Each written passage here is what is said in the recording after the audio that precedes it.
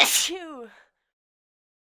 It's been a long time since the last time I post the last video, and today I will post my new video about correction shape.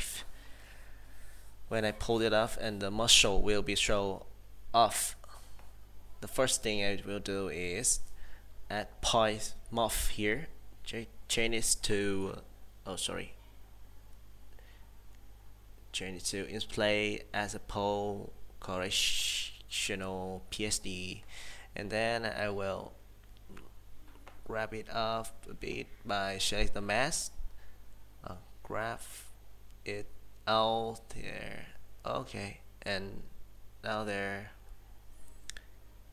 and the next one here. Yeah, you can pull as much as possible to make it look natural, I don't know. And now I have to smooth it, grab it a bit, smooth it like, oh, it's look good, and change it to animate. Oh, you can see my muscle is bigger. When I pull it closer, I will duplicate it to compare, and this one is nope. Here you can see this. Oh man, amazing.